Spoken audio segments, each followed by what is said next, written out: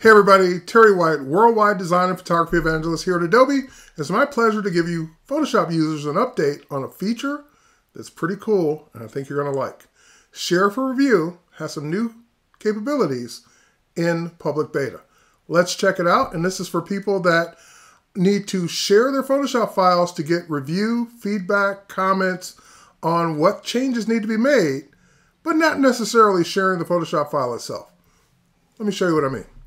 Here I have a multi-layered Photoshop file with different artboards, and this is the typical kind of design document.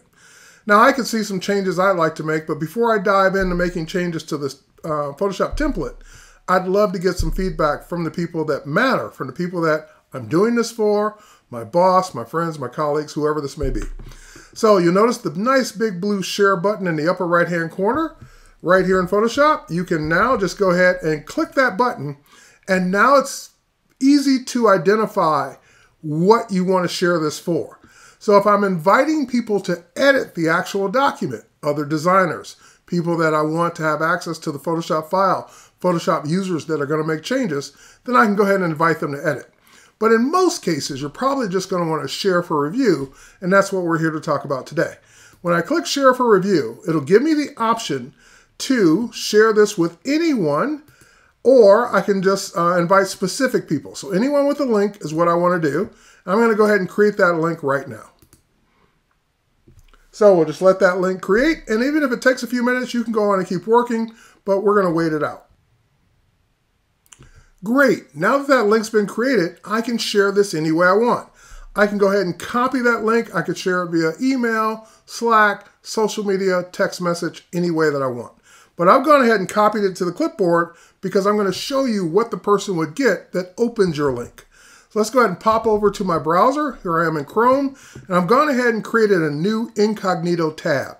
Incognito or private browsing simply means that I won't be logged in with my normal Adobe ID. It will just not know who I am. None of that information is cached. So this way you get the real experience of giving this link to someone who has no idea what Adobe is, Photoshop, or anything else. They just want to review the content. So as you see it, you see what you see in Photoshop. You see the artboard, you see all the layers, you see everything, but the person doesn't have to worry about any of the tools or making changes or anything like that. They get a comment panel, which is great. So for example, they could use a pinpoint, and we'll just go ahead and drop that pin right here, and we can add our comment. We can say, perhaps move the model to the left. All right. And, you can even use emojis, but we're going to do that on the next comment. Let's go ahead and hit submit. Now, keep in mind, I did the incognito window for a reason, so I'm not logged in. What happens when I click submit? When I click submit, it gives me two choices. I can log in with my Adobe ID. If I have one, great, awesome, but I don't even know what that is. I'm just going to go ahead and do it as a guest. We're going to do Jane Smith. All right, so I'll be Jane Smith today. And we'll go ahead and click continue. And now Jane Smith has left a comment. Awesome. Next, let's go ahead and draw something now with the pencil. So we're going to go ahead and draw this. And we're even going to make a little arrow over here. And we can say, for example, maybe, or just, we're not even going to say maybe, move the text to the left. And let's go ahead and use that emoji feature, which is new. We're going to drop the emoji in. We can say, oh my God, I can't believe you covered her face with that text. All right, go ahead and hit submit. Great, now that comment's been dropped. And then the last one, I'm just going to do another draw here. I'm just going to say, hey, this is hard to read. Maybe put some, or move it around. I'll just say the text is hard to read and takes away from the tattoo. All right, cool. Submit. And now those three comments have been made. And of course, this could be given to multiple people, and you would get all the different comments in the comments panel from everyone that you gave this link to. However, as a Photoshop user, you don't have to worry about the web experience because you're going to be working in Photoshop. Now, even if you didn't have Photoshop open, you would get push notifications to the Creative Cloud app on your mobile device, as well as emails letting you know that comments have been left. So you check your email and you go back into that Photoshop file, you bring up the comments panel, and just like magic, those comments not only came in, but they came in line with your Photoshop file.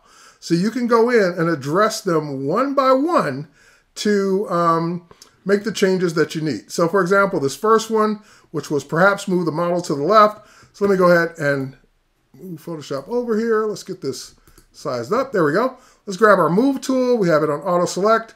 We can go ahead and grab our model and move her over a little to the left. Great. So now that I've addressed that comment, I'm going to go ahead and mark it as resolved.